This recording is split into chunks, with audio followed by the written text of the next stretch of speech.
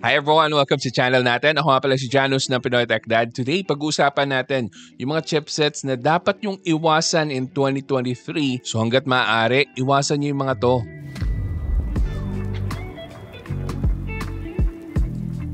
So bago natin simulan yung diskusyon, inaanyayahan ko kayong sumali sa Tech Tambayan by Pinoy Tech Dad na Facebook group natin. Napakarami nyong matututunan sa group na yon, lalong-lalo na kung nangangailangan kayo ng tulong tungkol sa tech.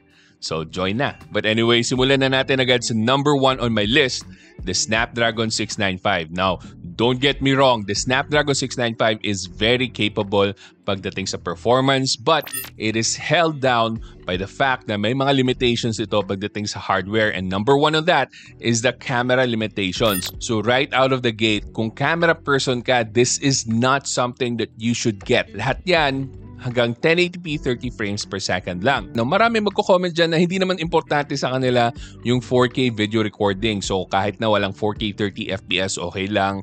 1080p 30, okay lang. But the thing is, guys, hindi nyo nasasagad yung value ng pera nyo. And I'm just looking out for you dahil hindi po madaling mag-ipon ng pera, lalong-lalo na sa panahon ngayon, mahirap pong kumita ng pera.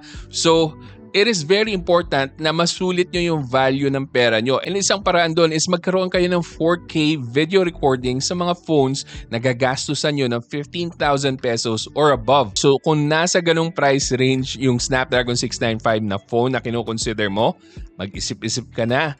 Kasi sayang din na wala kang 4K. And the importance of having 4K is that you're getting 4 times the resolution of 1080p. Hindi lang po siya double the resolution, 4 times. So kahit nasabihin natin na satisfied ka na with 1080p, happy ka na doon, but if you recorded in 4K, that means kung meron kang importanteng detalye na gustong i-zoom in, kahit na 1080p yung render ng video mo, maganda pa rin and malinaw pa rin. So hindi siya magiging blurry. So it's gonna be important to get better quality videos. And speaking of quality, hindi po maganda ang image processing ng Snapdragon 695 pagdating sa videos. Yes, pwedeng lagyan ng OIS, pwedeng lagyan ng EIS, and pwede mo ring ilagay sa gimbal, but the overall finished product ng quality ng video mo is not gonna be good. At tulad ng sinabi ko, madalas ang Snapdragon 695 ino-offer at the 15,000 to 18,000 or 19,000 peso price range. Hindi po sulit yon. And real talk lang guys, karamihan din sa mga photos na makukuha nyo from a phone with the Snapdragon 695, hindi rin ganun kaganda yung image processing or image quality. So talagang mabibitin kayo. But there is one exception na medyo naging okay sa akin yung output ng photos, and that is the Realme 10 Pro, but I'm not sure kung magkano to. So depending on the price, maybe you can consider it. But if it's gonna be beyond 15,000 pesos for a Snapdragon 695, kukulangin ka pa rin with 4K video resolution. Hopefully, this is lower than 15,000 pesos dahil kung camera person ka, well, iwasan mo yung Snapdragon 695. Yung isa pang hardware limitation ng Snapdragon 695 na nakita ko is that it can't play back videos in 4K sa YouTube or even in 2K sa phone mo. So, mabibitin ka doon if ever man gusto mo talaga yung higher quality na video. Pero ito naman mapapalampas ko kasi hindi naman natin makikita gaano yung difference ng 1080p to 4K sa YouTube video dito sa phone. Pero kung performance lang ang habol mo, decent performer ang Snapdragon 695. And again, you just have to take note na huwag mo na masyado isipin yung camera pag bumili ka ng phone na may Snapdragon 695. So hopefully malinaw yan. Now let's move on sa next chipset na hindi ko gaano recommended in 2023. And that is the favorite of the brands, the MediaTek Helio G9X series. So nandyan yung G90T, G95, G96, G99.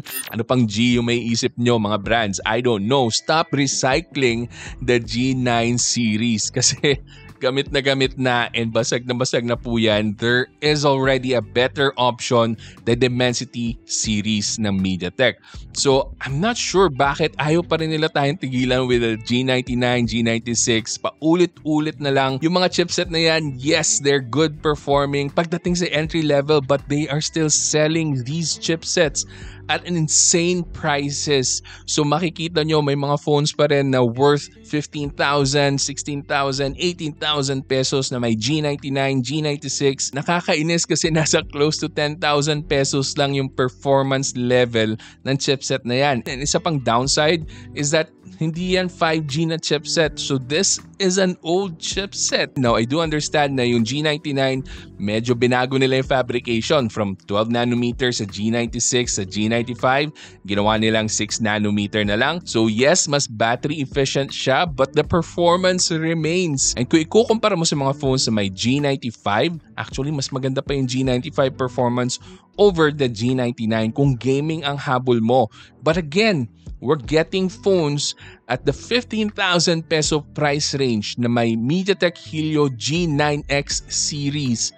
Hindi po sulit yan in 2023. So ano nga ba yung sulit sa presyong 15,000 peso price range and above? Well, I will tell you later guys kasi sasabihin ko rin yung mga chipsets na nagustuhan ko. Yung G9X series na chipsets from MediaTek, pwede nyong bilhin, but make sure na nasa 10,000 peso price range. Pwedeng below or pwedeng konting above 10,000. Sakto na yan. Depende na lang sa other features na kasama sa phone. Susunod naman, yung Snapdragon 680 na chipset. Now, I'm not sure if may mga phones pa nalalabas this year na may Snapdragon 680 na chipset, but that one has been used by a lot of brands last year. I understand may mga phones pa na lumabas na merong 15,000 peso price tag para sa Snapdragon 680. Meron pa nga yatang 18,000. Ayoko na lang banggitin. But yeah, that is something that you should avoid, lalong-lalo na para sa ganung price range. Pero kung makukuha nyo to at under 10,000 pesos, pwede na yung Snapdragon 680. Good performer naman siya at entry-level price point. Pero definitely not at the mid-range price point. Kasi mabibiting ka na sa performance and again, napakaraming good options, better options para sa chipset on your phone at that price range.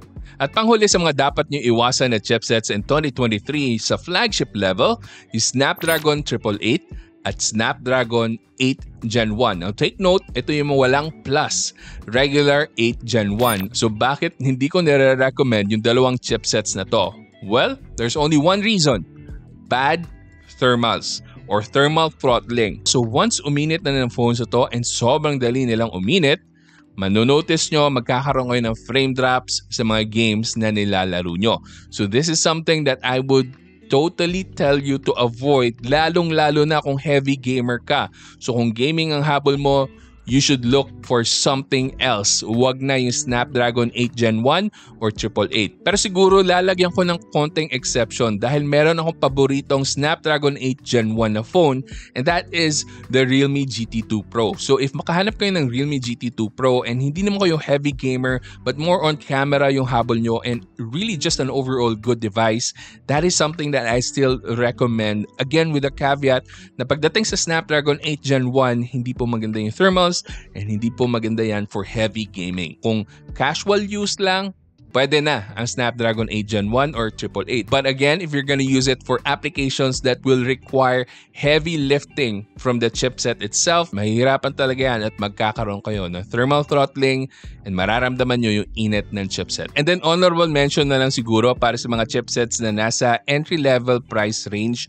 yung mga nasa P-series na chipset from MediaTek, yung mga unisoc na chipsets at above 5,000 pesos, X na sa akin yan. Anything that performs at around 100,000 and Antutu benchmark points and above 5,000 pesos yung presyo, nako, iwasan po natin yan. At least man lang kahit 200,000 ang Antutu benchmark points, di ba? Para sa 5,000 and above na presyo. Pero pag 5,000 and below, tapos 100,000 plus ang Antutu benchmark points, pwede na yan kasi wala na tayo masyadong choices pag ganyang presyo. So, yun lang yung tatandaan nyo para sa entry-level na chipset. So, yun yung mga chipsets na hindi ko recommended in 2023. Now, what about the chipsets na nire-recommend ko for 2023? Well, let's start with my favorite, the Snapdragon 778G. Itong chipset na to, 2021 pa available and I said in my video na mukhang ito yung magiging favorite na mid-range chipset na mga brands for 2022. Pero surprisingly, mabibilang mo lang yung mga phones na lumabas na may Snapdragon 778G noong 2022. So,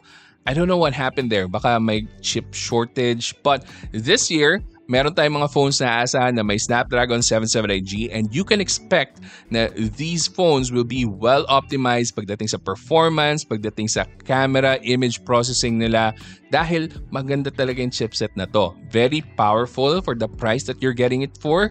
Lalong-lalo na if you got something like the Realme Q3S na makukuha nyo lang at around 10,000 to 12,000 pesos. Naka-Snapdragon 778G ka na. And then yung thermals ito, based on the Poco X5 Pro na tinest ko, solid, grabe, green lahat. So hindi siya nag-thermal throttle. So if you're gonna be gaming on it for a long time, maganda yung performance ng Snapdragon 778G. Again, that is something that I would recommend. Lalong-lalo na if you can find something at around 15,000 to 18,000 pesos na naka-Snapdragon 778G, goods yan. Susunod naman, isa to sa paborito ng mga viewers ko dahil alam na nila yung kakayahan nito. Ito yung MediaTek Dimensity 8100 na chipset na makikita nyo sa Poco X4 GT, sa OnePlus Ace, sa Realme GT Neo 3, and marami pa ibang phones na gumagamit ito. Xiaomi 12T pala. Shoutout sa Xiaomi 12T. So asahan nyo talaga na solid yung performance na makukuha nyo sa Dimensity 8100 chipset. Lalong-lalo na kung gaming ang habol nyo, this is one of my top recommendations pagdating sa chipset. Susunod naman, yung Snapdragon 870. If you can find a phone na may Snapdragon 870, you will know right away na maganda yung performance ito. So nandyan yung Poco F3, Poco F4, yung Realme GT Neo 2, and unfortunately, wala na ako gaanong maalala kung ano pa yung gumagamit ng Snapdragon 870, but if you guys can remember, let me know in the comment section kung ano pa yung mga alam nyong phones na may Snapdragon 870 kasi napaka-solid talaga na performance na yan. It's basically the Snapdragon 865, just a little bit better, kumbaga. But basically, you get flagship level of performance for the price of a mid-range device. So, sobrang sulit ng mga phones na may Snapdragon 870 na chipset. So, you should consider that as well, even in 2023. Now, another chipset that you can consider in 2023 is the MediaTek Dimensity 1080 or the Dimensity 920. They're basically almost the same. Siguro may improvement lang sa ISP ng camera, image processing ng 1080, and then a slight boost sa clock speed, pero wala sila masyadong pinagkaiba. So, either one of those chipsets, kung may mahanap kang phone na pasok sa budget mo, that is a good chipset to consider. Kayang-kaya ng chipset na yan na mag-record ng 4K 30 FPS. Solid yung mga performance ng phones na may Dimensity 1080 or 920. A few good examples of phones na may 1080 or 920, nandyan yung Realme 9 Pro Plus, andyan yung Realme 10 Pro Plus, yung Redmi Note 12 Pro series na lalabas soon, and then yung Infinix 05G 2023. And finally, let's go sa dalawa pang paborito kong chipsets na kakalabas lang. So let's start with the Snapdragon 8 Plus Gen 1. This one is so much better than the Snapdragon 8 Gen 1. Now, you might get confused kasi 8 Gen 1, 8 Plus Gen 1, basta yung may plus, yun yung mas okay. So you get top-of-the-line performance, maganda yung thermals, and wala siyang thermal throttling. So the Snapdragon 8 Plus Gen 1 is something that you should heavily consider, lalo na at baka bumaba pa yung mga presyo ng phones sa may Snapdragon 8 Plus Gen 1 dahil meron na tayong Snapdragon 8 Gen 2. So the Snapdragon 8 Gen 2 is just a better Snapdragon 8 Plus Gen 1. You get more performance, still great thermals, and makukuha nyo to sa flagship level na phone. So kung afford nyo yung flagship level, look for something that has a Snapdragon 8 Gen 2. So yun na guys yung mga recommended chipsets ko. Kayo, may mga naisip pa kayo mga phone chipsets na dapat nyo i-consider or dapat nyo iwasan? I would like to see your comments in the comment section. And kung gusto nyo makahanap ng mga specific phones na may mga chipsets na ni-recommend ko, ililink ko po lahat ng phones na recommended ko na may ganitong chipset dyan sa description box para maging mas madali sa inyo ang paghahanap ng mga phones na to. Anyway, kung na-enjoy mo yung video na to, like, comment, and subscribe. At may mga ililink pa ako dyan ng mga videos na panigurado magugustuhan mo. So hanggang sa susunod, ako nga pala ulit si Janus ng Pinoy Tech Dad. Kita-kita ulit tayo.